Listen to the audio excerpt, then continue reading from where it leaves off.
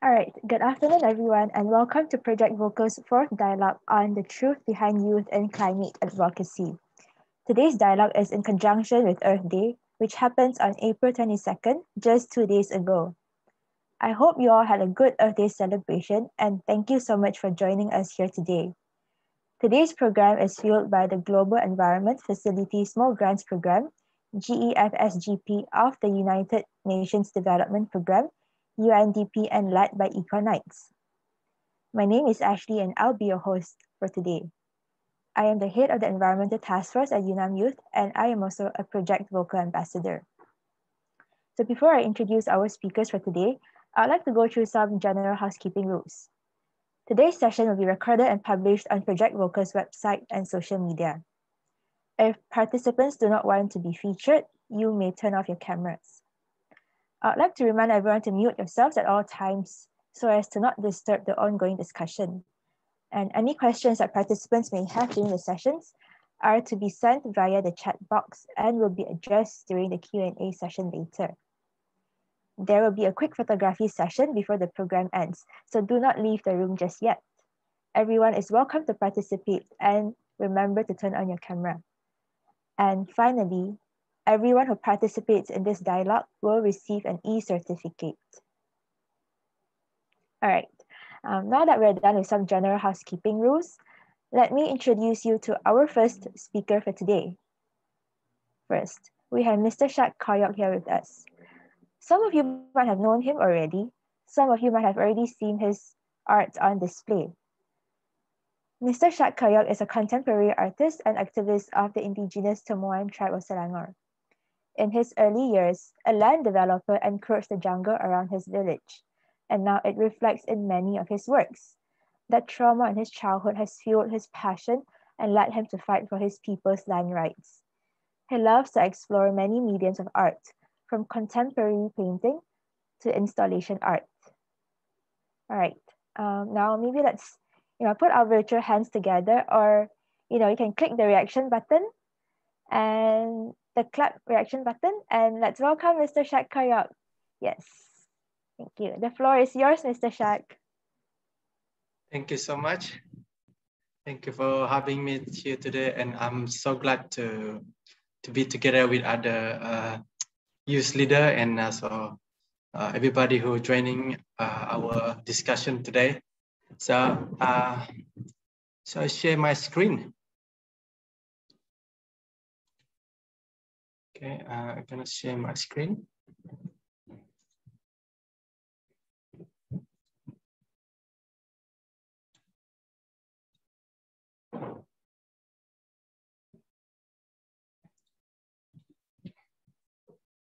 Right. I think first of all, I'd like to acknowledge all the great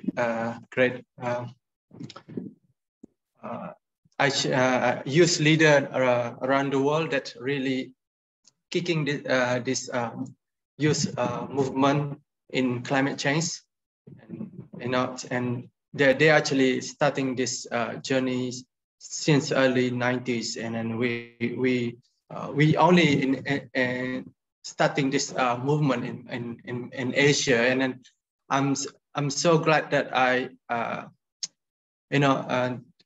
we actually now together in one page talking about the climate change, and we actually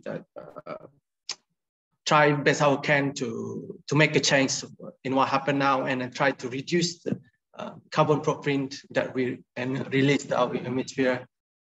Right. Here I'd like to tell you guys a little bit about how I involved in climate change and how I started. It started since early 2006 when I think actually I was in the university at that time, and the land encroachment happened in my village. This and actually I produced this work based on that kind of experience.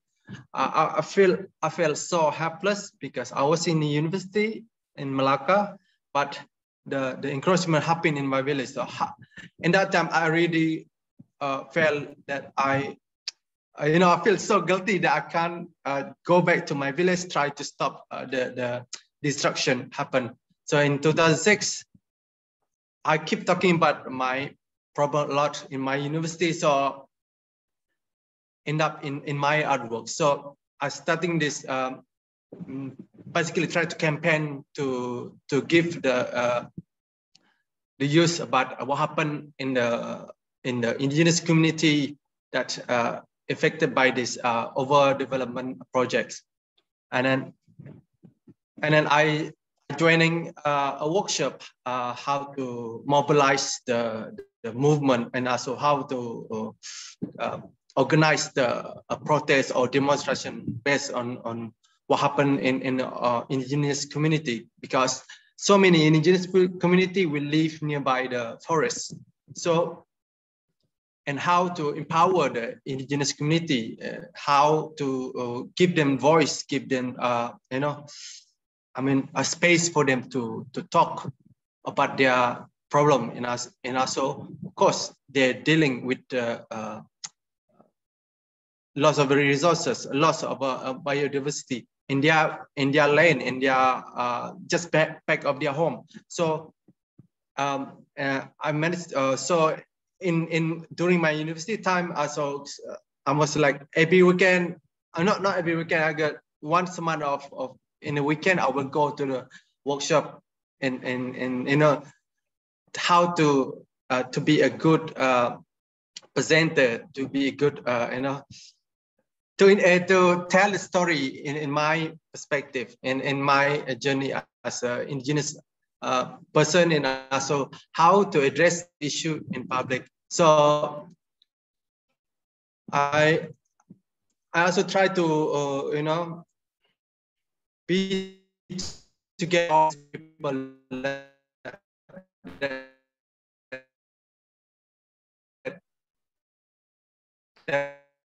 give on that in the community that and community that have space, safe space for them to speak on behalf of their community, talking about the loss of spirit.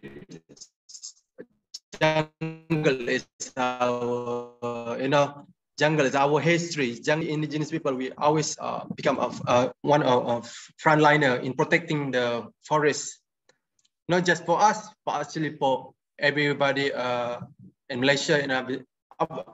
We're talking about global issue now. So by learning that kind of knowledge in the workshop, I try to best I can to transfer the knowledge to the community by telling them what I learned and teach them the language they can speak, and I run so many programs in a village, and then try to give them something back and give them some strength to speak. So give it and I also using my art as my tool to empower them. So for me, as an artist, as activist now, is our duty. I think this part is similar to every young people around the world, and that actually give him a lot of strength now. And when that the forest behind my village been attacked again in last year,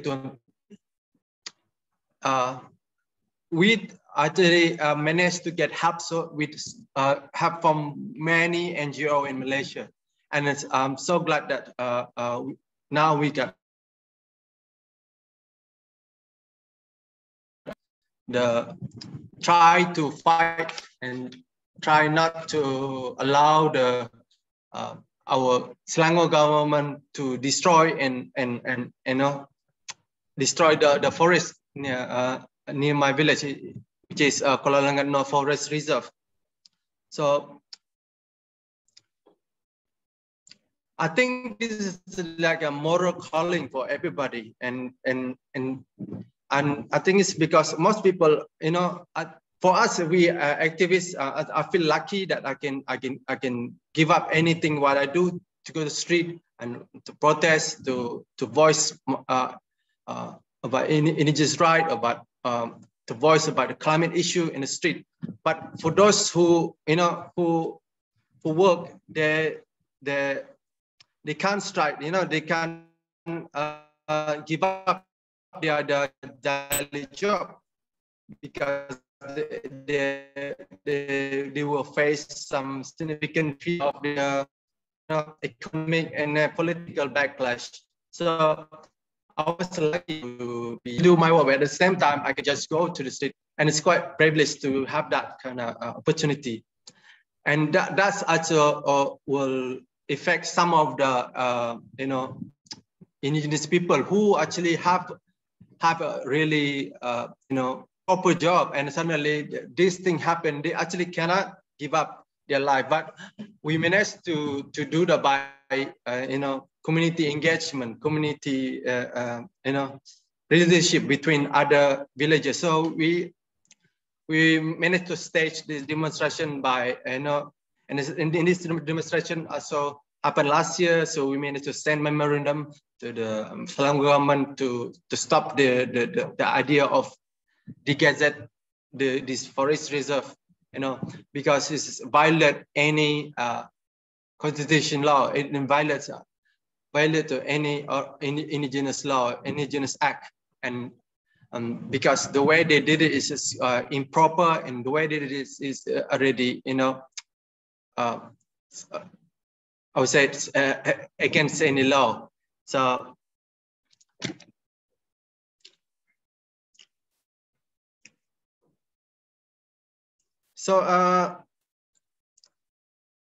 the Kuala North Forest Reserve is always back in my mind at the moment, and it's always become part of my development as activist and artist, but also is actually because Kuala Lumpur is very sensitive area of forest, because the forest is peat forest. Peat forest contain a lot of carbon. If you destroy it, will release a lot of, I think it's about 5 million tons of carbon stored, because peat forests are very good in absorbing our carbon that we release in our atmosphere. And that which peat forest actually the only part of ecosystem in the planet that we cannot even touch. Leave the peat forest alone. I think the peat forest do the job that we cannot do, because peat forest would turn the carbon into oxygen that we need. And that's, I think everybody need to know. And we as a youth, we need to set we need to set a good livable future for our children. This is not fight for us. This is fight for our future. And I think that says everything. And I hope I give another chance for other youth leader out there to speak. Thank you so much. Thank you so much for your sharing, Mr. Shak. Yes, we must set a livable future for our children. Yes, next we have Ms. Shakila Zen from Kuasa, Persatuan Aktivis Sahabat Alam. She has been an activist for Kuasa since 2016, and in 2019 she was appointed as their media officer. She is also one of the active participants and trainer for Latihan Aktivis Alam Sekitar, LASAK, from 2016 to 2019. Recently, WWF Malaysia has also appointed her as one of their Tiger Heroes for the Malayan Tiger Project campaign. She has joined Kuasa now for 3 years, and throughout the years, she has been actively involved in several cases involving orang asli and the environment. Ms. Shakila, let's hear from you now. All right, thank you, Ashley, for the introduction. And hi, thank you for Econite and Project Vocal for inviting me. Hi to all youth leader on climate change. My name is Shakila Zain. I'm from Persatuan Aktivis Sahabat Alam. I did prepare some presentation, but I guess I can share it. Yeah, I can share it. So basically, I'm from Kuasa. If you not familiar with Kuasa, we are called as, or you can we are actually a part of Sahabat Alam Malaysia. We are just like their sons or their daughter from Sahabat Alam Malaysia. So if we translate Sahabat Alam Malaysia is about Friends of the Earth Malaysia. So we are like their child from Sahabat Alam Malaysia. So I've been involved with Kuasa since 2016, and interestingly, my first involvement is actually from something happened at Gua Musang at Kelantan, which is I heard about it every year. I heard about the battle between orang asli with state government, Kelantan state government every year. Like since I was in secondary school, I think. So when I'm in university, I still heard about it. And a lot of things, I do some research, I do read about these cases and everything. And even I read about some newspaper from that that particular political party there, which is Harakah Daily and everything. I did read everything about it. And every time I read about these cases at Gua Musang and Orang Asli cases, they will say this is like fitnah, this is like slander. They just want to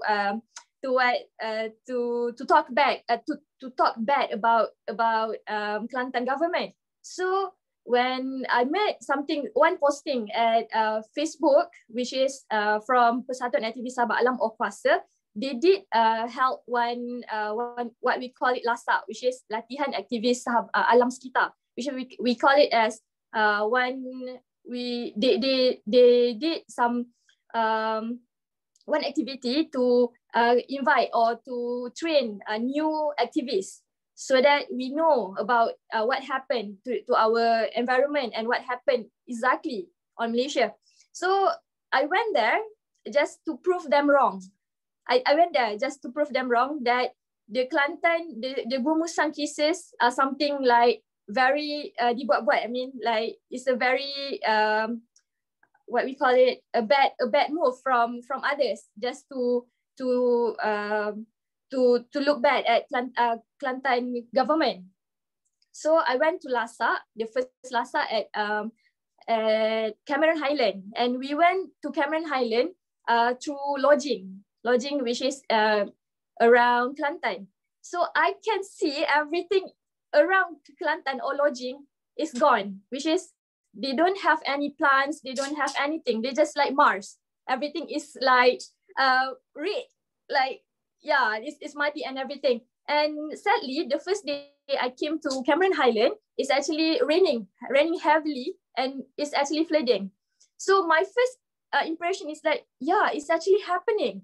What did I do all these years? What did I do? Yeah, even I went to university and all, I didn't get this information. I didn't get that the real situation about these cases, about about environment in Malaysia. So when I went to LASAK, which is the first thing I thought in my mind is that, is it true, or is it just something like just propaganda from naturalists, something, or from green movement? So I went for LASAK about 4 days at Cameron Highland, and we went to a lot of sites, which is they have a huge dam at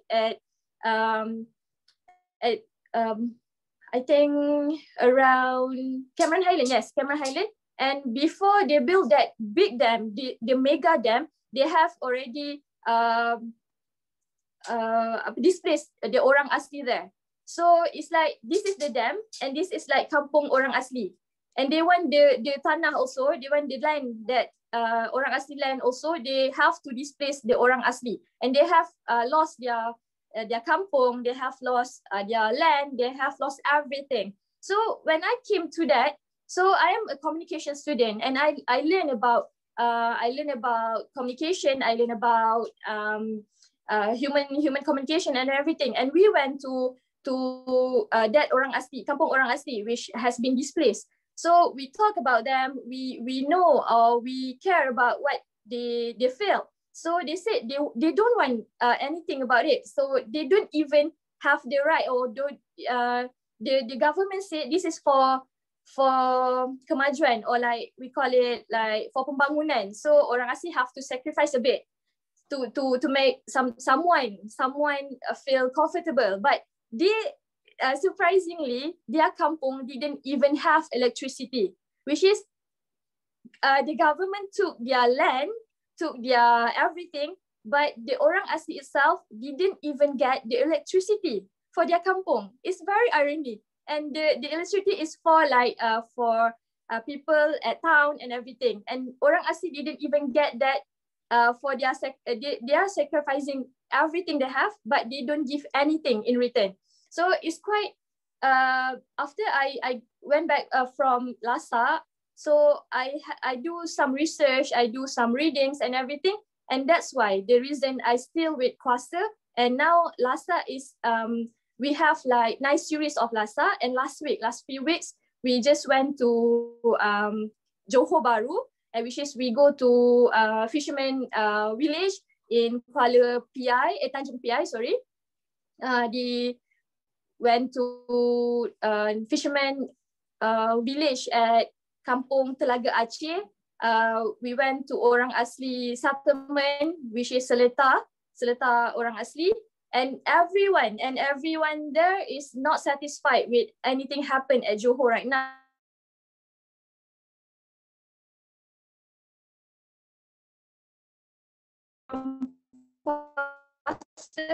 We actually, our mission is to empower everyone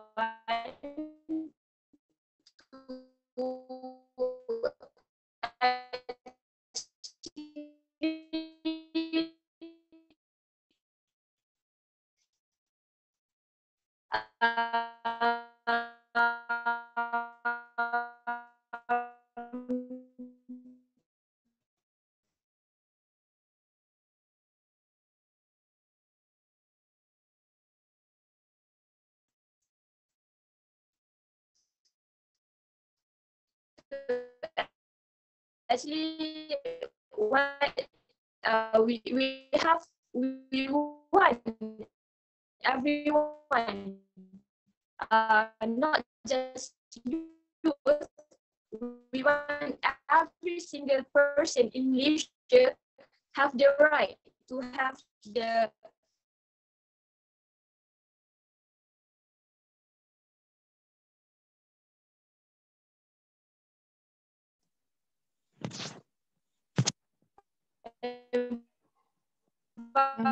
Miss Shakila?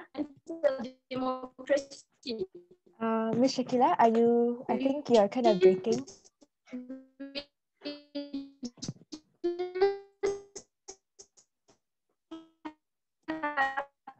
Sorry, Miss Shakila, we can't really hear you. I think you're kind of breaking a bit over there.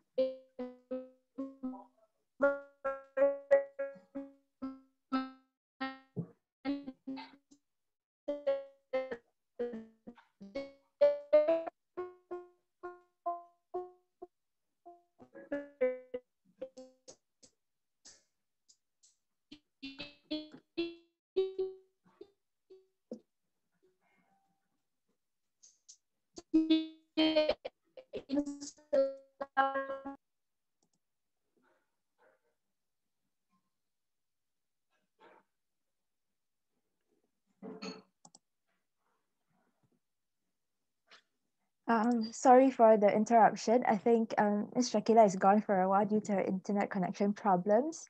But you can see that she was very passionate in what she does. For now, let's move on to Miss Alina, shall we? Finally, we have Miss Alina from MGTC. Miss Alina has had more than 15 years of experience in the green technology and the biotechnology industry.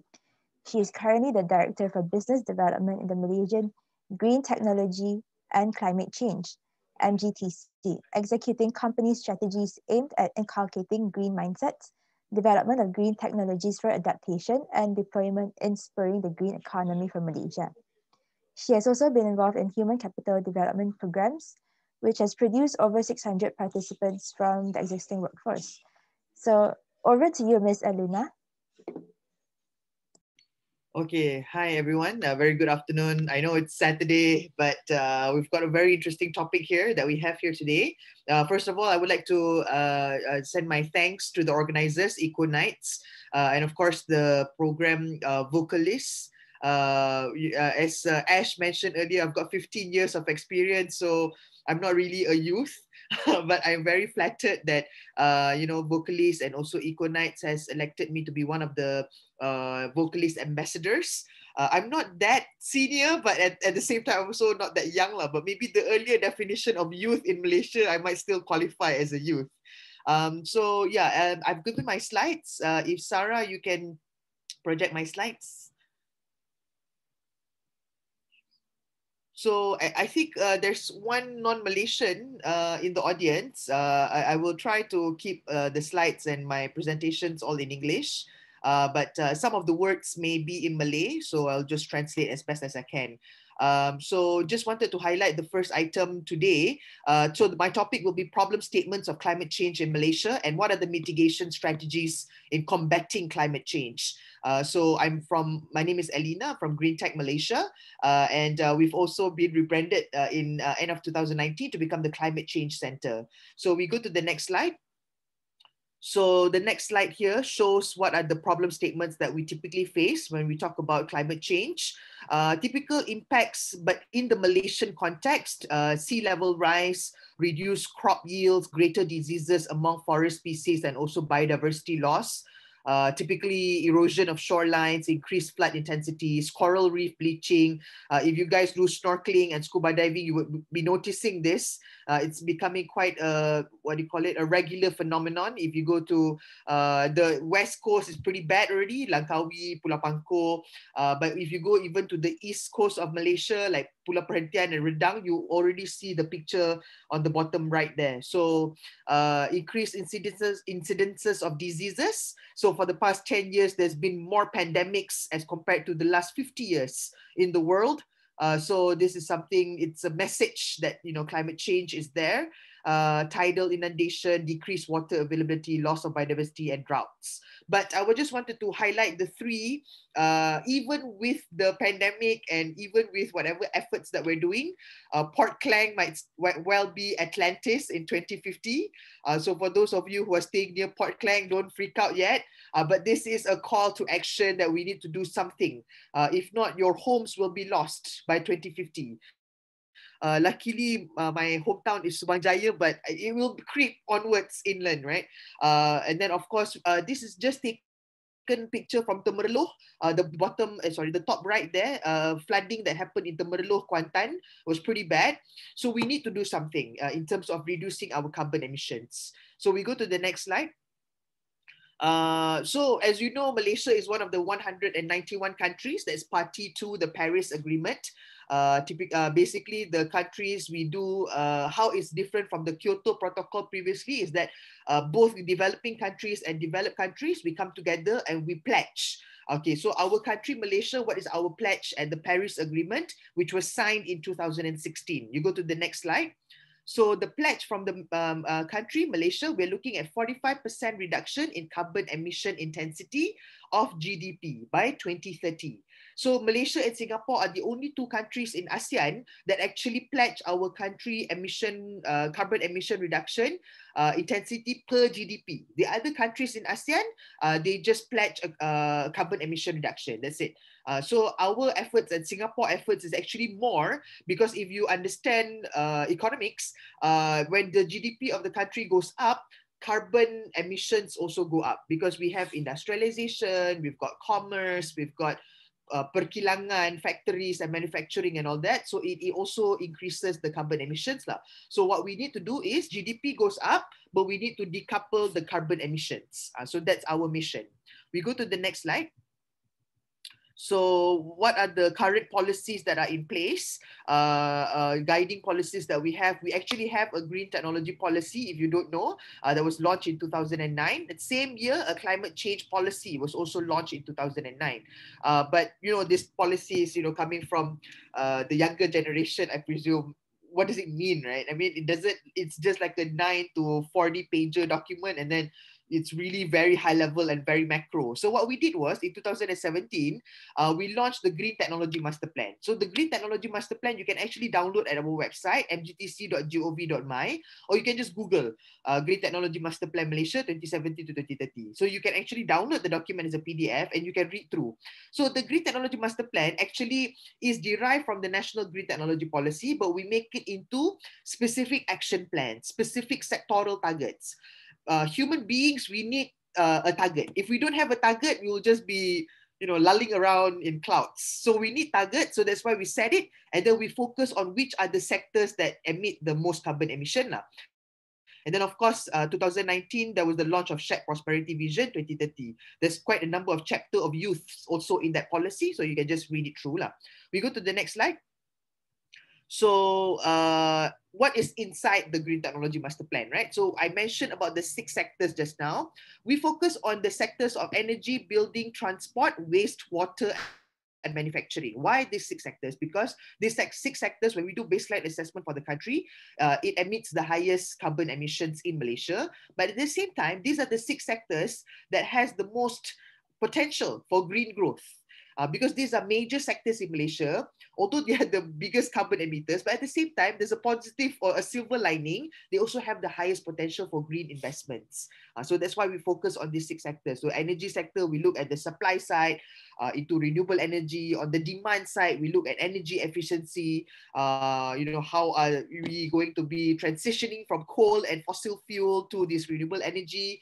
We look at public transportation, EV, energy efficient vehicles, biofuel initiatives, waste recycling, water sector, and also more industrial efficiency in our manufacturing sector. So we've got the mitigation strategies under the Green Technology Master Plan, but the adaptation strategies is there in the Dasar Perubahan Iklim Negara, the National Climate Change Center. The National Climate Change Policy. So what this means is that for youth leaders that are here today, we've got not that many participants, but hey, it's always good to actually get a voice out there. What are the areas that you can do? So if you are graduates in engineering, you could look into specializing in renewable energy.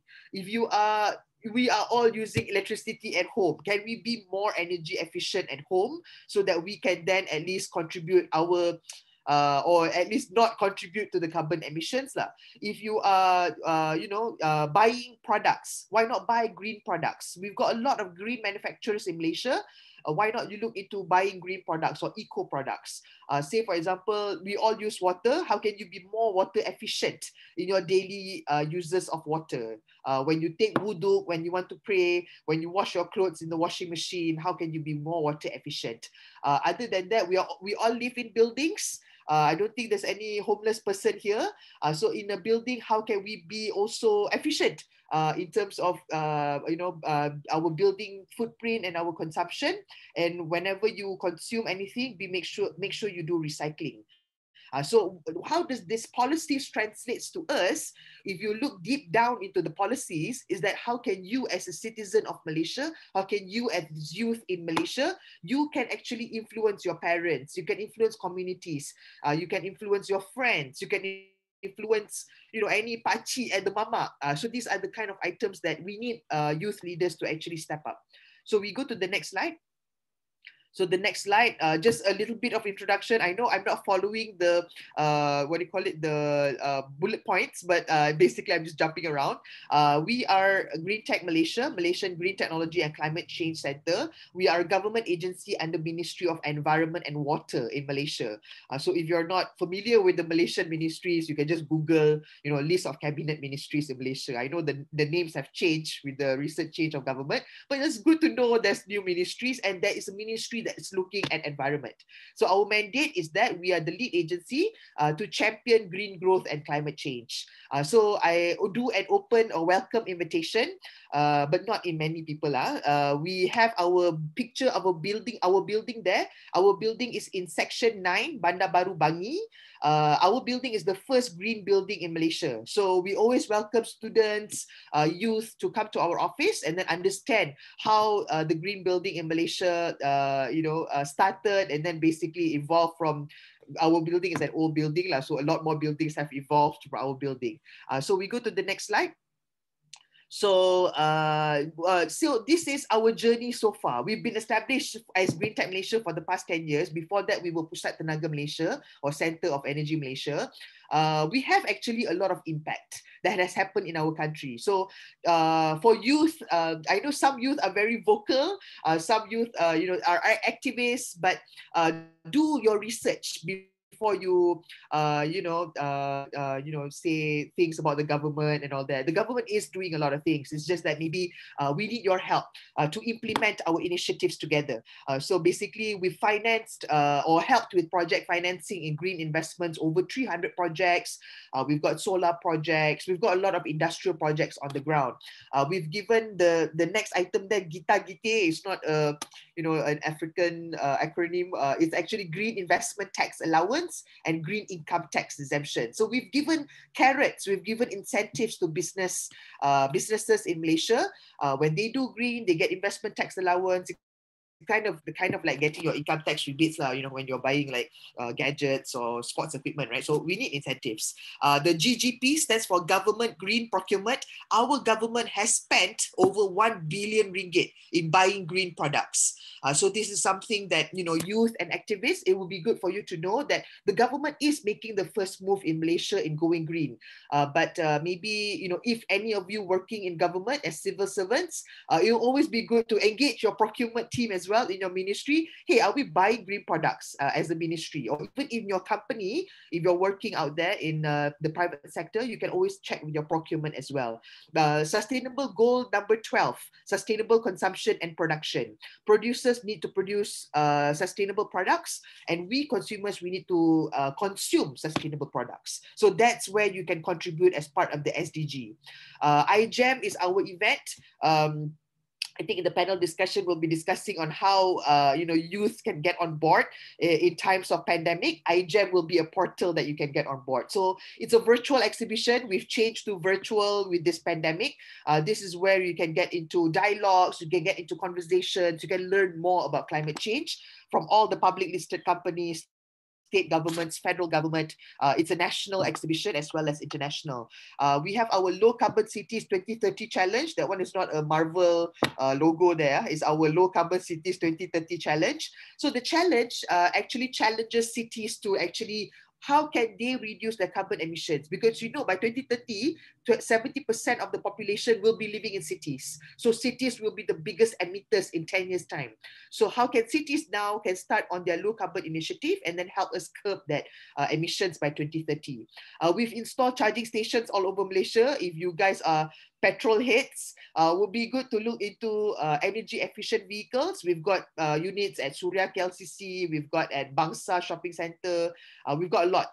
So you can actually have a look at our charging stations for electric vehicles and plug-in hybrid electric vehicles. The green leaf at the bottom left there is our My Hijau. You can download the app on Google or App Store. You just search for My Hijau, MYHIJAU, or you can go to the website myhijau.my and then look at the green products that you can buy. So this one is a portal, a directory of green products that you can be comforted and assured that those products have been certified as green. Other than that, if you guys are interested in energy management, we do conduct energy management trainings. You will have an added value to your resume if you have this energy management training, because there's a lot of need for energy management because a lot of organizations are going into energy efficiency. So also we are conducting some sustainability and climate change trainings as well, starting from this year.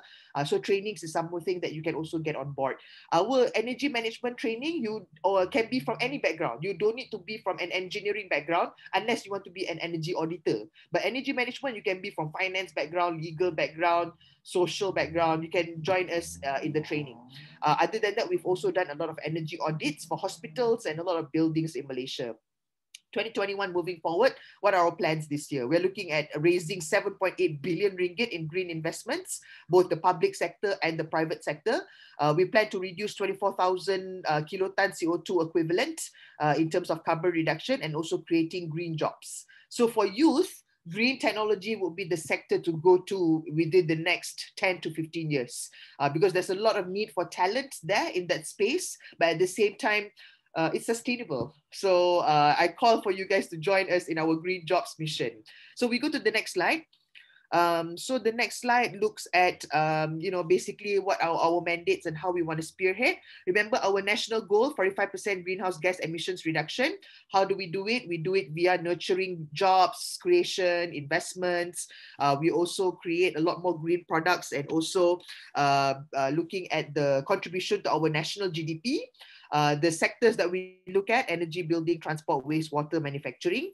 These are the stakeholders that we engage in Malaysia. The federal government, state government, local state authorities or our Majlis Perbandaran, communities, youths, civil society organizations, and of course the industry players that are in the sectors that we look into. And then we do provide advisory consultancy, financing and incentives, investments as well, low carbon solutions, because we have a huge database on our technologies that are available, new energy and innovation, training, capacity building, and also looking at certifications and recognitions, and awareness and promotion. We go to the next slide. I'm taking a little bit more time here, but I'm moving very fast. As I mentioned just now, the sustainable goal number 12, sustainable consumption and production. Through our My Hijau framework, the producers and manufacturers and service providers join as the producers. And then we as consumers, we can look at the database to buy. This is where the government ministries buy the green products. As and when they have a tender, I need a new company to clean my toilets in my ministry offices, look into the My Hijau directory, and then they can look for companies that actually do cleaning services using bio-based solutions rather than chemical detergents. That's just one example of how government ministries buy green products. And of course, public listed companies, they're starting to look into our My Hijau directory as well. We go to the next slide. Okay, so Low Carbon City 2030 Challenge. This is where you can be part of your residents association in your communities. Push them to push the Majlis Perbandaran and local state authorities to join our Low Carbon Cities 2030 Challenge. So in the challenge, we are looking at establishing 200 low carbon zones by 2030 and 1,000 low carbon partners. What it means is that each Majlis Perbandaran or local state authority, they can decide what are the elements that they want to do for having low carbon. They can look at urban transport that's low carbon. They can look at buildings that are low carbon. They can look at the infrastructure in the city that's low carbon. And they can even establish more parks and green environment. So these are the typical 4 elements in our Low Carbon Cities 2030 challenge. The challenge is pushing all 154 cities in Malaysia to go for low carbon.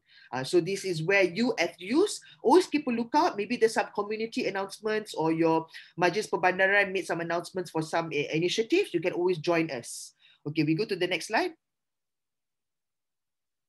Okay, so I mentioned IGEM, right, just now. IGEM is International Green Tech and Eco Products Exhibition Malaysia. It's been around for 11 years, if you're not aware. This year, we're doing it virtually for 6 months. So 6 months, you can always go into the website. It's via a website. And looking at exhibitors that have green products, you can engage with them because they have like a talk to chat. That you can always engage with them via a chat message and all that.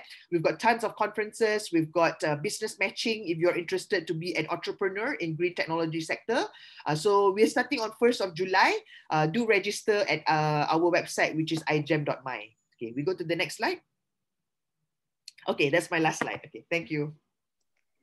All right, thank you, Miss Alina. Remember, you may not be a youth, but you're always young at heart. Anyway, thank you for your very inspiring and educational presentation. It's very good and very refreshing to know that our government is making steps to make Malaysia greener. Now, let's rewind a bit and let's go back and just finish up Miss Shakila's story, yeah? Over to you, Miss Shakila. Okay, thank you, Ashley. I'm so sorry for my connection. Okay, I think I just want to wrap up about our LASA. which is I encourage everyone to join us on latihan aktivis alam sekitar, which is we have like a bunch of or we have like a module for everyone to actually know about what happening in Malaysia, what actually acts or what laws can you go against everything that happen in our environment and everything. So we do some 3 or 4 days classes. We will bring you to the we call it as eco destruction, which is we show you the places where they have destruction, and we show you how that destruction have impacted grassroots community and everything. And we give you for written, we give you what have the struggle of grassroots community facing and what they do along that crisis. So you will learn and you will get or you will bring back that knowledge to your own country or to your own states and everything. And and what we want you to do is you have to be a leader to your place, so that anything whatever cases around you, which is you for me is, if from my story is I looked at Gua Musang story, which is it's not even in my country or not even in my states. So with LASA, we will we will train you to be a leader in your own place, which is if you have for example in Hutan Simpan Kuala Langat Utara, they have deforestation. So I want when you go back to your own state or your own home, you will find that this is like what I should do to this, and you will use everything or the knowledge we give you through LASA to do something to your community or to empower your community or to help your grassroots and everything. So if you have the chance to join us with LASA, so I think after Raya in June, I think we will go to Kedah to look into the cases there, which is I think is quite horrible there with with new MB and such. So if you want to join and want to go with grassroots and you want to know about their struggles as a grassroots and what impacted them as frontliners, I must say that they are the frontliners of the climate change. So if you want to know more about their ways how to restore their fights and everything, you can join us at LASA Kedah in June, inshallah. Yeah, that's it from me. All right, thank you once again, Ms. Shakila. You really do have some interesting adventures indeed. So whoever's interested, you know who to look for. All right, now that the presentation part is over, it is time for our panel discussion. Today's topic is youth and climate advocacy, which is in conjunction with the Earth Day celebration. But the pandemic outbreak means our celebration has to be, a little different than usual. We're so grateful to have an amazing panel of speakers for today. So let's get the discussion going with a simple question. So what does Earth Day mean to you? Would any of the panelists like to go first?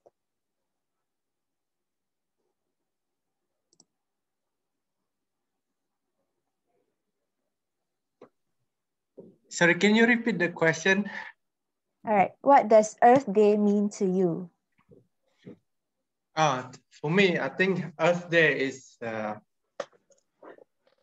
me, Earth Day is every day. Just we need to be aware that we actually live in Earth, that we actually need soil, we actually need a plant to live together. Otherwise, without plant, without soil, without water, without air, we won't be here. It's like we're living in different planet like Mars, nothing there. So do you want our future would be like that, living like in the planet of Mars or other planet without any atmosphere, no oxygen, nothing to eat, nothing to drink, nothing to breathe? So Earth Day is every day. It's our duty, it's our I think as our human duty to take care of this Earth. I think every step you take, it will affect the future. And we need to remember, live based on what you need. It's not what you want, because that's actually simple, sustainable way you can do this. I think everybody can do this because by not of course people have the need to buy a new car and a new thing, but you need to think twice before you make decision, because every step you do, like driving a car in the street is a simple thing. You're thinking, if you drive a car, probably putting another one car in the street, and also you release so much of a carbon to atmosphere. You may think maybe you need to do a carpooling with others, one of your colleagues together, because you will reduce one of car, for example, and then you spend less money, cost. And another thing, we get so many things like don't spend so much time with your aircon on in indoor, and try best you can to live simple, to live whatever you need, because the less you do, and I mean the less you release the carbon emissions, I think it's that's the way I think will help our future. I think that's for me, Earth Day for me. Yeah, I definitely agree that Earth Day should be every day, because Earth is, after all, our one and only home. Miss Alina and Miss Shakila, do you guys have anything to add? What does Earth Day mean to you? Yeah, I think for me, it's a bit bittersweet lah, this Earth Day, because in my life experience, I've been through many Earth Days already. When I was a youth, it was like kind of like a big deal, So we go to like, Cine Leisure, the Curve and all that, right? Wow, for some time lah, this one, these memories. So we go there and then like, wow, Earth Day, and then got concert.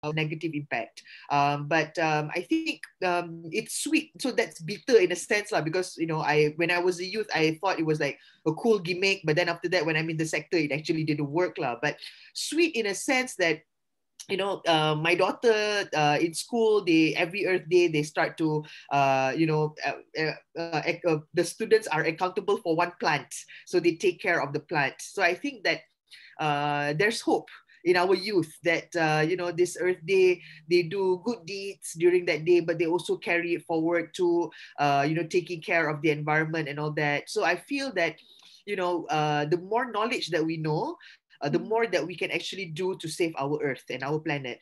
Regardless of any religion that we have in Malaysia, right?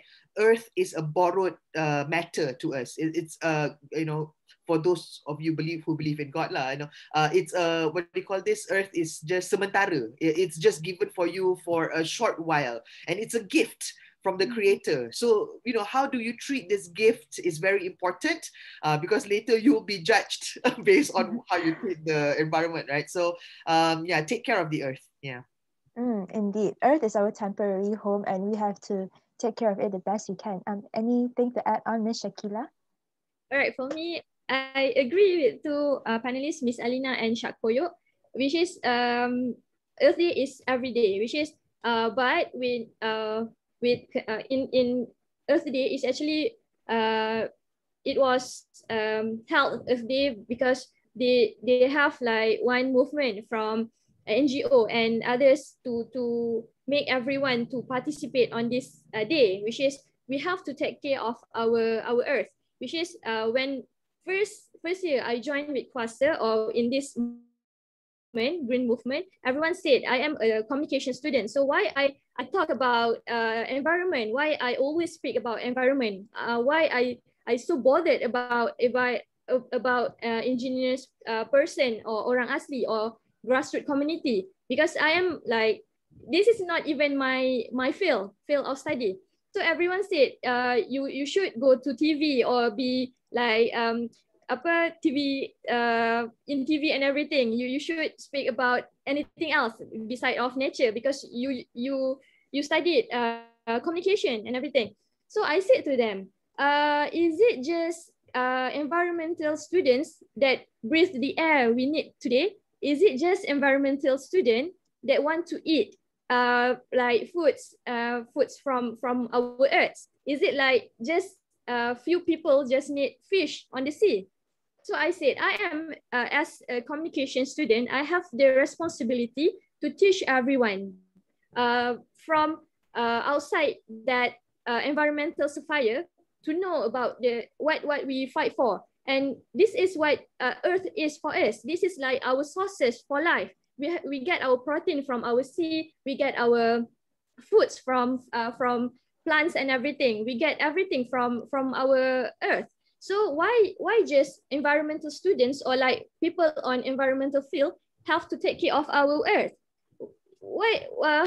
How about doctors? How about students? How about others? We still need this earth. So for me, this Earth Day is something like to trigger or to attract everyone to look at our earth and think back. Is it this fight is just for someone in environmental fire, or is it for everyone? Because we need everything that everyone needs. So this Earth Day for me is like just one a day for a wake up call to actually address our problems about the earth and about the system we go through around the world, which is we can see this is happening all around the world, not just in Malaysia. So, and sometimes the one who capable to destroy our land is not even in environmental field. So why not we, even not in environmental field or fire, we have to fight back to get what we should have. Yeah, that's it from me. Thank you, Ms. Shakila. All right, let's go on to the next question. So as you can see, the pandemic is a wake-up call from nature. All right, so I would like to know, as a leader on the front lines of advocacy work, maybe could you share how youth can play a critical role to advocate and support in conservation and sustainability initiatives? How can youth play a role, particularly at this time? Any takers? Yes, I think it's a duty for anybody who have influence out there to give it. Of course, we have schools. So we get a lot of teachers that have a great mind that they teach important of course subject in the classes. But I think there's another thing we as people that out there, even to our children, even to our young generation in the home or something, just give it something. Of course, if you're dealing with the teenager in the school, they also have urge to do a lot of things for their own benefit, like something that every teenager loves to do. But at the same time, we need to also remind them that they actually can be responsible for the thing they do. Because, for example, for me, I think it's my duty. For me, it's my duty to share this spirit of fighting for our climate change, and also giving a wake-up call to anybody who never knew anything about the climate change. Also, hopefully I can make it better for them, and also make them to think twice before they do certain thing. Simple thing that you do, like going to everywhere, and then you need to think twice also. Like I said, if you actually this is my always in my something that I learned from being indigenous people in my culture, in my hometown, my people. We actually, as a simple lesson that I learned is every time we take, we need to give back. For example, And this is simple thing, like whatever we take, we make sure we don't take more than we need. And that's a simple, sustainable lesson that I learned. And then I think this, I can apply that in my modern life now. I mean, I live in the city, yes, of course, but you know, I'm so proud with myself because I only spend like for my electricity bill. So I only spend about 10 ringgit for my electricity bill. So about 12 ringgit in my water bill.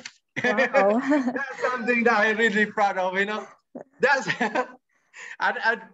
know, I use acorn, I use oven, I think, but in very clever way. You know, I usually use all these electric appliances for right purpose.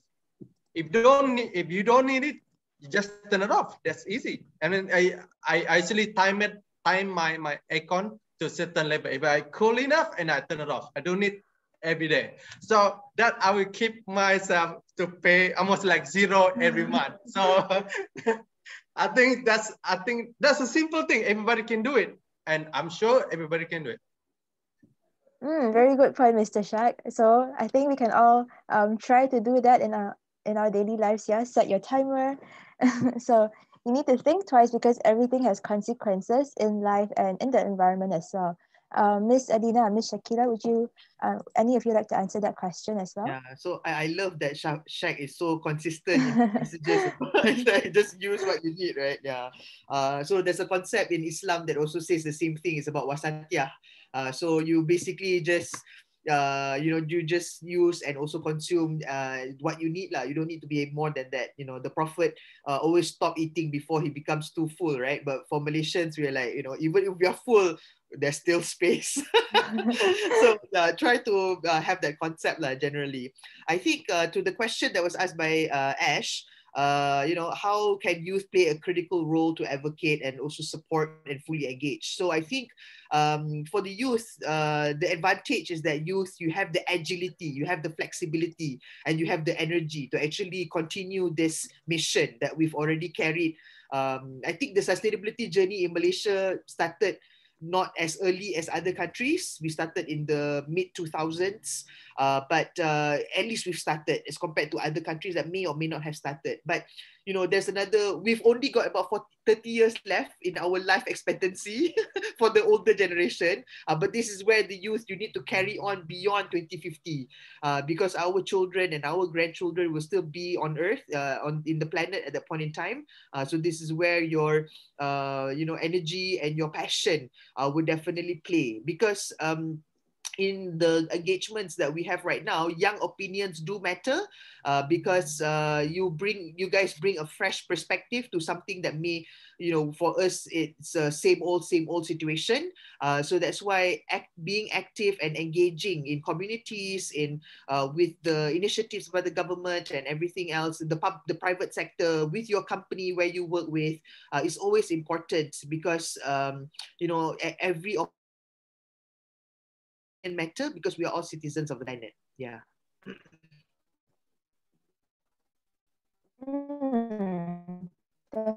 Definitely. Agility, flexibility, and energy. Remember, youths, we all have this. All right. So for this COVID, like this pandemic, we can't like easily go to other states and everything to do like normal advocacy. Like from Kuasa, we usually go to grassroots community. We empower them. We teach them about new technology, about movement. So what we do is we completed one of a book of buku panduan pemantauan hutan. This book is actually going through like 3 years of editing and fact checking and everything. And this year we can proudly to say we have like one buku panduan hutan. To this buku we will give to grassroots community, which we go and teach them. And this book will be given free for the community, so that they can actually, in this book is actually they have a lot of numbers or who you think. Let me check first. they have something like if you have anything related to hutan or forest, you can actually buat aduan to the right badan and everything. This go through like 3 years of R&D, and we just scared if we true or we take something like falsely. I mean like false news and everything. So we have taken 3 years to do this, and I think in this pandemic we should we have to come up with something like physically, like a book or something like you can go with online classes and everything. But it's quite hard because we work with a grassroots community, which is some places or some villages don't have I mean like internet connection. So we have to sometimes call them and ask for them, is it okay if we come to your kampung? Is it have any cases breakout and everything? So what youth can do is, if you have any possibility or you have any chance to make any grassroots community, ask them, learn from them a lot. We can learn a lot from them, which is from fishermen. You can learn a lot about changing of weather and everything. They can look at sky and they can say, oh, this is going to rain heavily and everything. And I'm so impressed until now. And when you and actually when you go and seek for indigenous people or orang asli, they saw like one pokok and they can tell you, oh, this can do this can do that and everything. And they can even barefoot on the forest. And this is like very amazing for me. So if you have chance to meet or to talk to indigenous people, to grassroots community, go engage with them. Go ask for them what they need. Do they need help or anything? Or sometimes in Kuasa, we exchange like knowledge. Like we learn from indigenous people about the forest and from fishermen how to look at the weather and everything. And in return, we teach them how to use GPS, how to map their community, their land and everything, so that they have like proper copy or they have proper thing to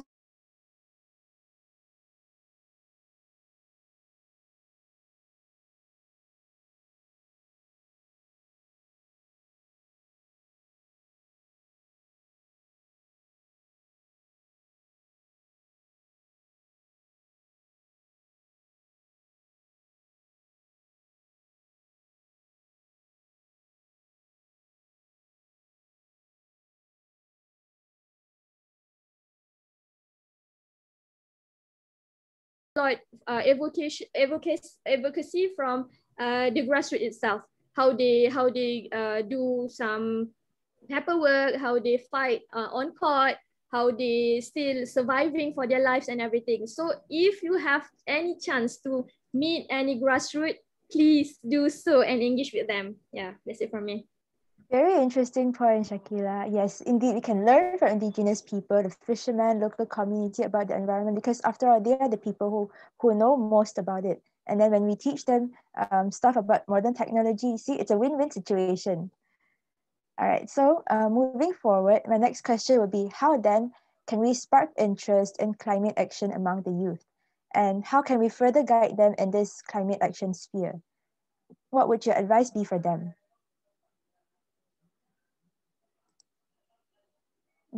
Miss Alina, would you like to take this question? Yeah, okay. So, what do you call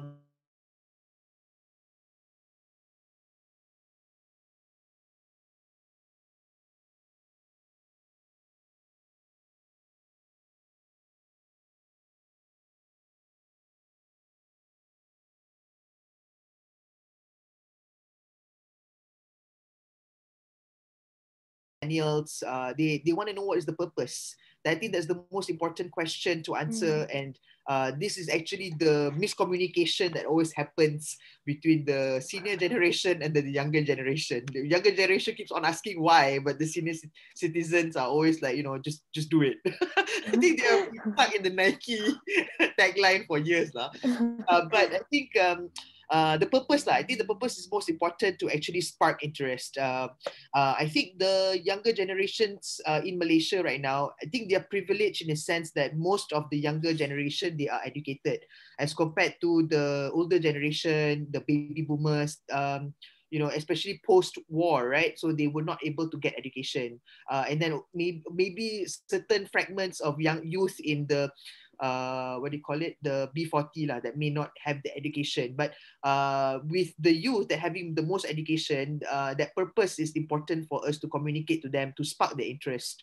So when the purpose jives with their philosophies, jives with their principles, jives with the greater good, I think it wouldn't be tough to actually get youths to participate and join in initiatives lah. Sorry, can you repeat the second part of the question just now? Oh, yes. How can we further guide them in this climate action journey? What advice would you have for them?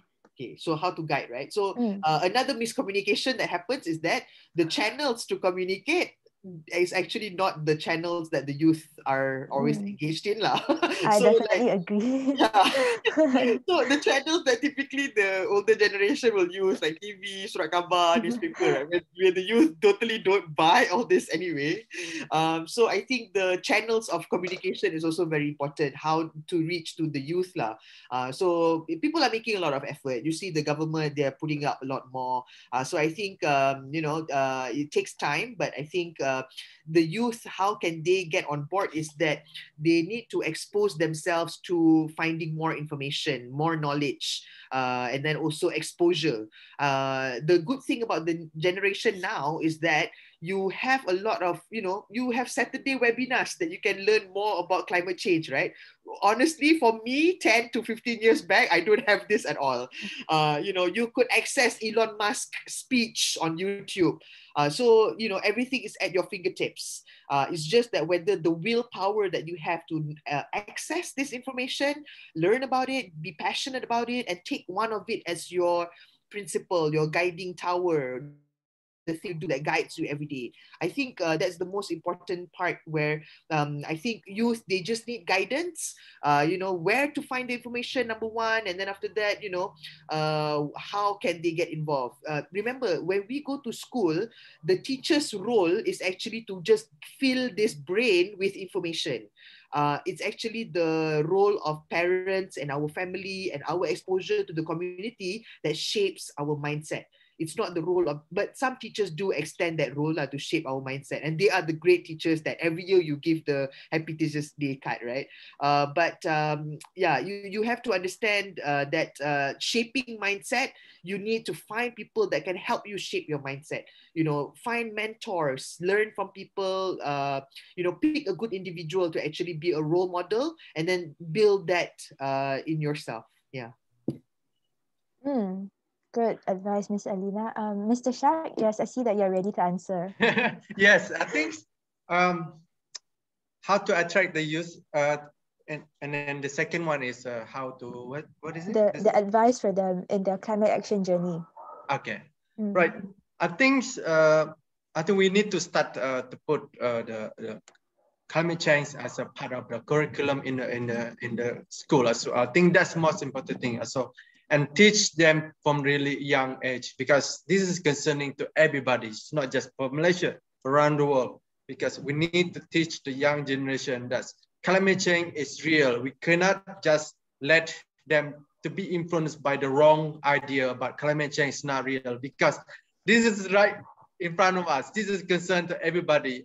Whenever they go out, when they feel hotter than what they used to be, then they know this is real. I think this must be in our education system.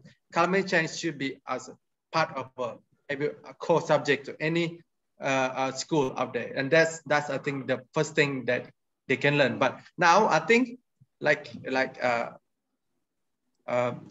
think now we are privileged with the information. After information we consume every day in the social media, I think there's a role for any influencer out there to influence the young generation about taking part of any program that we have. We provide in our, I was like every weekend now we got a lot of climate change kind of talk, and and also we can just eventually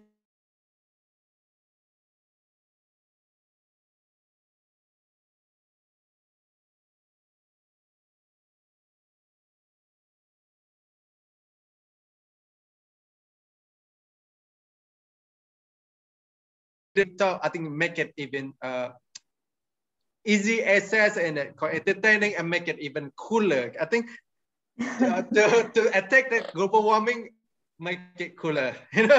Yes, you can do like the global warming dance or something.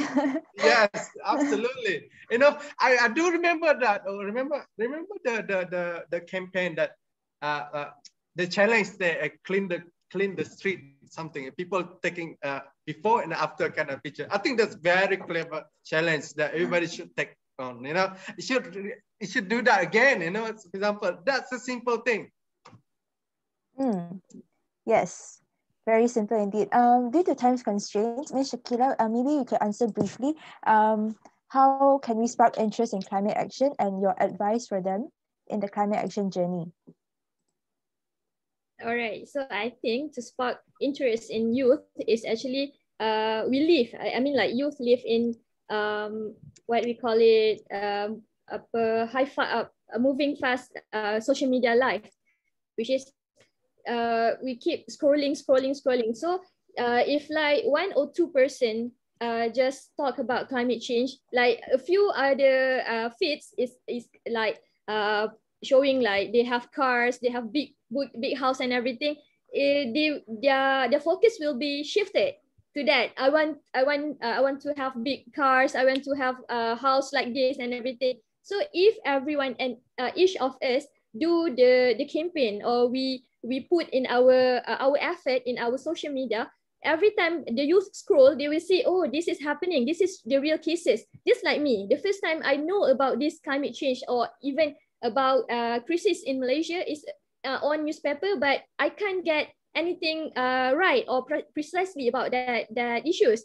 So what we should advise or how to advise our youth leaders is always post about your movement, always post about everything you do, so that your clique or everyone, yeah, like your friends will look at it and start asking like, why did she post it? What happening actually? So they will eventually will read about it, will look for more materials about it.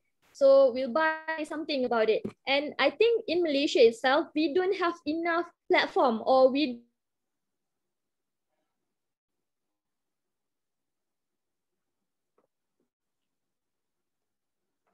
from a local author or local writer to write about climate change, or even about environmental crisis in Malaysia. But we can find it everywhere in Indonesia. We can find it everywhere in US and other countries, but not Malaysia. But and I think Malaysia should have that that spirit, because in Malaysia the majority is Muslim, which is Islam Muslim. So in Al Quran, 500 verses about how to take care of our nature, of our world. But we don't have any books, or we don't have any material to guide these young souls to do better for this country. So for me, what we should do is, if you are professor, or you have interest in writing, write about climate change. If you have interest in making videos, do a lot about climate change, do a lot of crisis in Malaysia. If you have like you have followers, you have TikTok or everything, try to sometimes slate a few about environment, so everyone will check like, oh, this is really happening and everything. So for my advice is, in youth advocacy in climate change is kind of hard, and sometimes it can drain your energy, your physical, your mentally. It will drain everything out of you. So my advice is, I know this is like something very serious for our world, something serious for our country, but sometimes you have to breathe, you have to take care of your mental health, and sometimes we can change something in one day, or in a week, or in a month. So this is a long process. So take it easy, breathe. Please do engage with other people, with experienced people, with grassroots community. I think Miss Alina have a lot of experience. We can engage with her. Shak Koyo have experience in nature and everything. Engage with him. So sometimes when we feel we fight this battle alone, we will drain. like physically, mentally, we will do it. But when you get alliances, you have friends, or you have something around you, you feel like this is not my only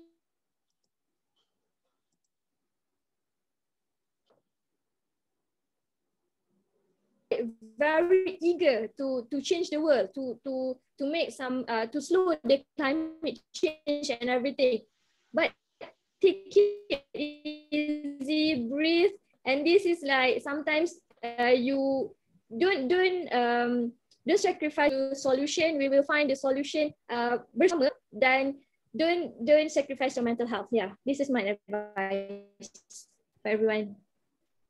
All right, thank you so much to all three speakers for the very insightful sharing. Looks like we've got a few interesting questions. So we will now move on to the question and answer session. Due to time constraints, maybe we'll just have one panelist to answer one question each, and maybe answer in short and concise sentences, yeah? Okay, the first question will be, have we provided our people, all Malaysians, including indigenous, enough space and platform to get and spread environmental information in their own language? And what kind of effort can we do to make sure that English is not the only language used in conservation? Miss Alina, or Mr. Shak, I see that you're ready.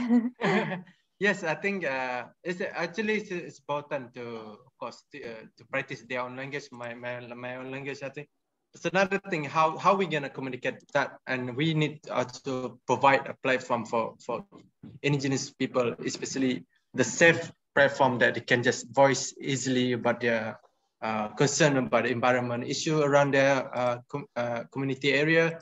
And that's another thing we need to provide for Malaysia, because Malaysia now we still have dealing with the authority, well, almost like silent your voice, and maybe we find a better space for indigenous people to speak, because so much issue around Malaysia now. That's, I think, the trouble that they face is they're afraid they will affect their daily job, because if you try to voice about the issue, they will the authority will suddenly just try to silence them and also try to treat them, because this happened and many times before. And how we gonna go forward, and how we gonna allow the indigenous people not to be afraid to voice the issue, because this is concern to everybody. Because we don't have a space for indigenous people, we don't know what happened in our backyard. And of course, we know the indigenous people are frontliner in protecting our forests from being destroyed, and we need to let them to allow to talk freely without feel without feel afraid that they will say something that will make them lose their job. I think that's another thing. That's the most important thing. And the language, of course, everybody freely to communicate any language they want. And I think everybody should have a freedom to express anything they want in their language. And for us, I think for everybody need to give them space. And then if they have language issue, then we probably take some initiative by translate that into English or something that really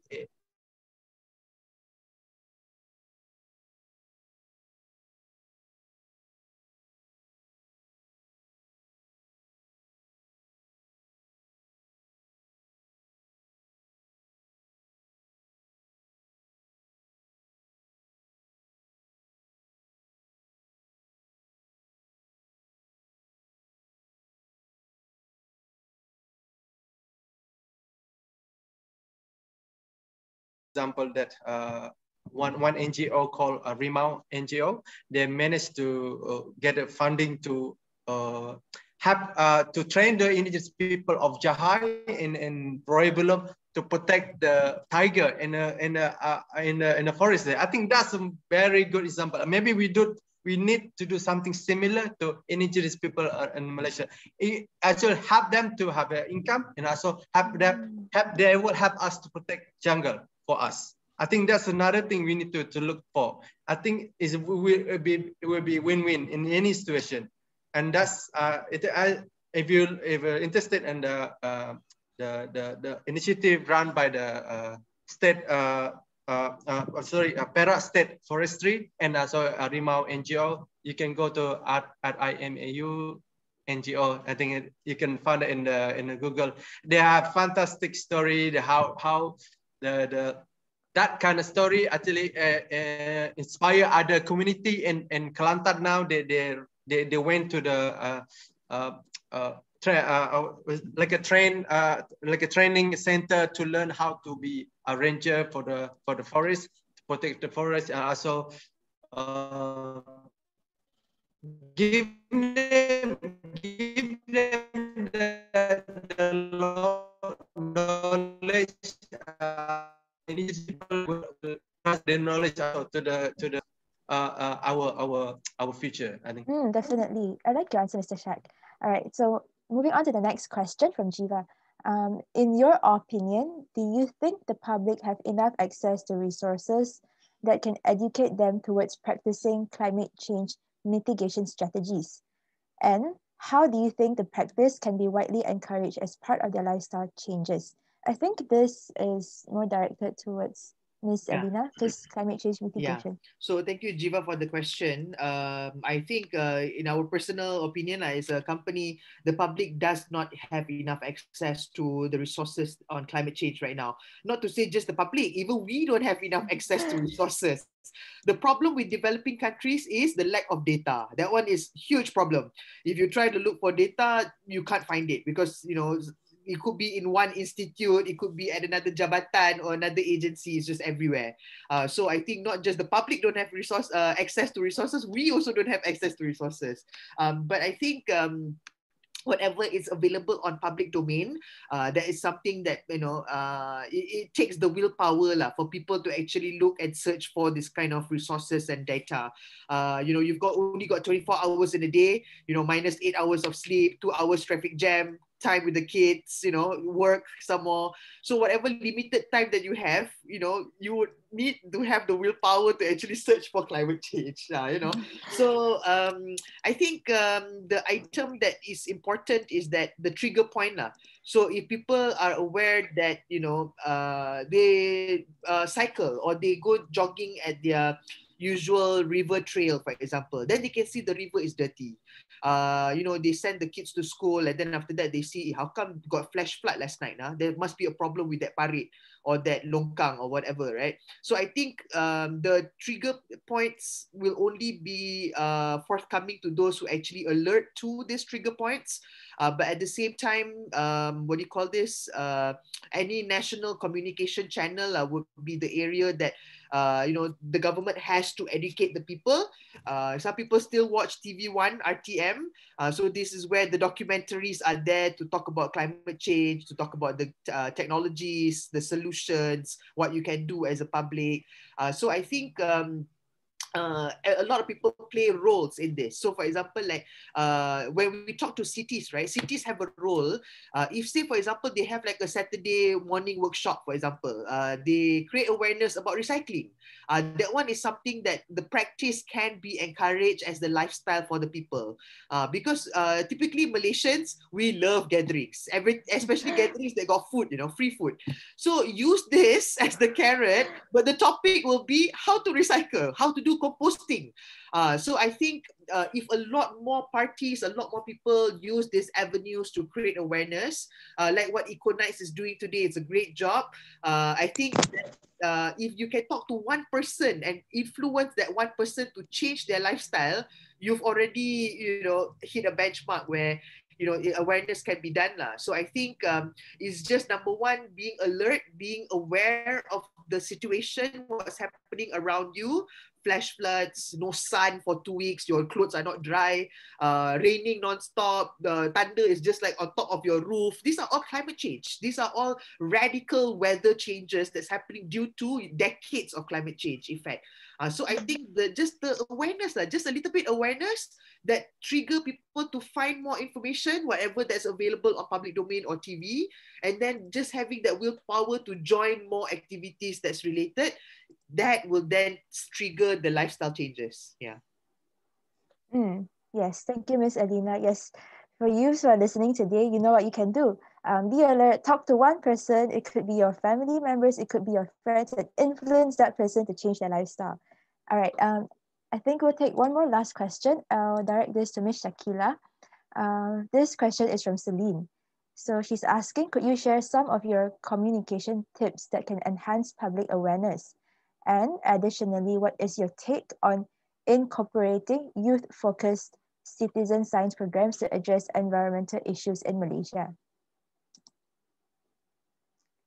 So 2 questions there. Okay, thank you, Celine, for that. So I really love that question because I'm a communication student, and when I talk about and first year when I talk about about science and environmental and everything, I get a lot of backlash because I don't even know exactly what that means and everything. So the communication, science communication is very important. This is what we will you will learn in LASA to be like, or me as communication student, I have to break this I mean like big words like climate change, like carbon emission and everything. I have to break these big words to be like everyone have to understand this term. Like if you think you in science background know about this, not everyone know that.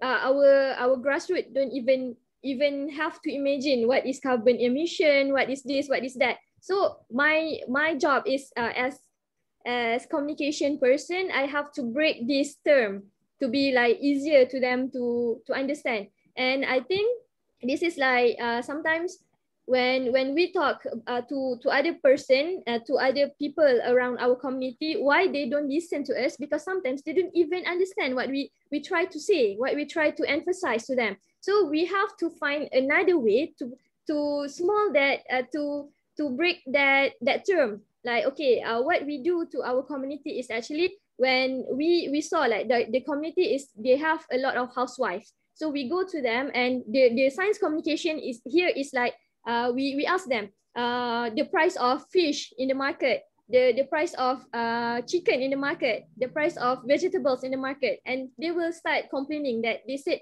the prices are going up, the prices are increasing drastically and everything. So slowly we talk to them. Oh, did you know this is all about climate change? This is like why your fish, why the price of fishes going very high these days?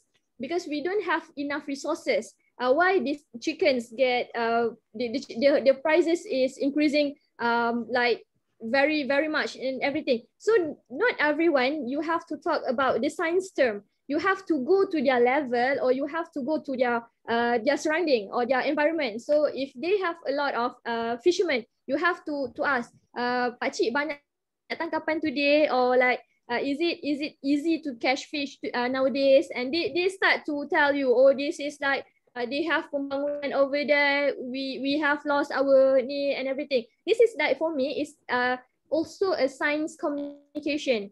And some if you want to see more of my video on advocacy, you can go to ML Studios. And I did talk a lot about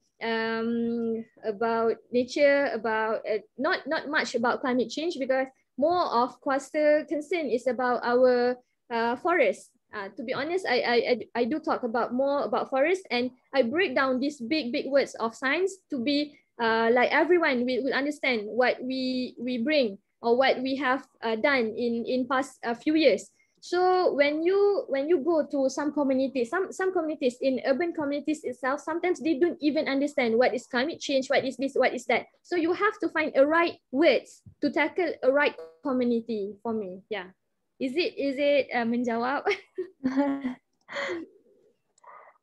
Thank you so much, Ms. Shakira. So that concludes our Q&A session, and we're coming to the end of our dialogue for today. So let's just go around the table once more. Speakers, do you have any final remarks, final call to action for our participants?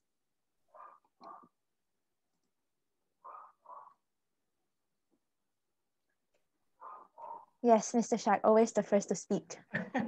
Yes, I'd like to address any youth out there, and whatever you do, it will it will affect in the future. And then make sure you be responsible. Sometimes being responsible is cool as well, And it's like I said, let's fight this for our livable future. Let's fight this together. This is not just for us, for me, for our youth leader, but actually for everybody around the world. Let's fight for our livable future. Indeed. Miss Alina? Yeah. Hi, Shaq took my word out of my mouth. My message is keep on fighting for the planet and the earth. Keep on joining the efforts. Don't give up. If you can't find the venue, find somebody that can help you to the venue of the event or the initiative. Never give up in helping us create awareness to the society. You are our young generation, our youth leaders. Never give up. Being young, that tripping and falling and getting up, it's very important. Be our vocal cords, be our vocal box to champion this awareness, and be eco-warriors. Yeah, that one is my last message. You guys are vocalists, so use your voice, people. All right, Miss Shakila, anything to add? All right, last but not least is actually I think when you go with a youth or youth leader in climate advocacy, you will be backlash. You will be everyone will sometimes they don't even have the knowledge about this, so they think this is like something new, something like fake and everything. So you will get everything like backlash and everything. So the advice for you is to be strong. If you know the fact about that certain issues or that topic, stay on your ground, fight for your right. And if you get intimidation from others, just go to your friends or get help from others, so that you will not drain and everything. So I guess if you know about the topic or the issues, if you talk about your kampung issues and everything, and you know exactly what happening there, and everyone talk back to you, or they just said like something, this is like fake news and everything, just stay on your ground and please fight for your own sake, for your own community and everything. So we need youth who brave to face this thing, because we will face many more challenges. Is it from our own community, our own friends and everything? If you know that you said or you stated the fact, just go with it, just fight. If you until you find the thing to achieve. Yeah, that's it for me. All right, thank you so much to all the speakers. And please don't leave yet, vocalists. I have a few announcements to make. So great news to all vocalists. Project Vocal will have a mentorship program in May. So calling for all youth groups in Malaysia who are working on projects tackling climate-related issues to submit their project pitch to Project Vocal. So they will have the ambassadors and advisors as a youth committee, guiding and working together with these groups. And there's also opportunities for seed fund grants. So, use your voice, vocalists. Stay tuned on their social media and newsletter for this opportunity. And finally, the moment that we've all been waiting for, photo time. So please turn on your cameras so that we can all have a group photo together. Yeah?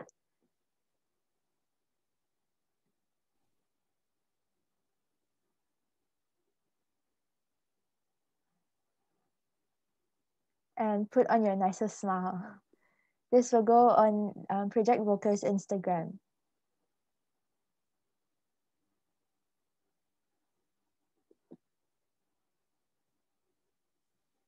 Are you all ready? Yeah. Always ready, Mr. Shark.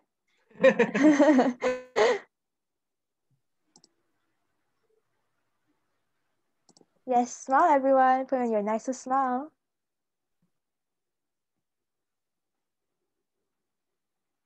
Eco Nights, right? Done taking the picture. Okay, 1, 2, smile. All right. Okay, cool. Thank you so much, everyone, for being here. Don't forget to follow Project Vocal on the Instagram and Twitter for the latest news and updates. And stay tuned because they will have lots of upcoming programs in the future. Thank you to all the speakers, all the participants, and of course, GEF as GP of UNDP for funding this project and making it possible. Selamat berbuka puasa for all those who are fasting. I hope you all had a good time and learned a lot. And who knows, maybe I'll see you all in the next session. So thank you everyone for being here. Thank you, Ashley. Thank you for inviting us as speakers as well. And thank you to all the participants. Selamat berbuka. Thank you, everyone. Thank you, Miss Elina, Shakoyo, Ashley, and everyone here. Selamat berbuka. Thank you. Thank you, everyone. Thank you, Ikonite. Selamat Hope you all had a berbuka good puasa. time.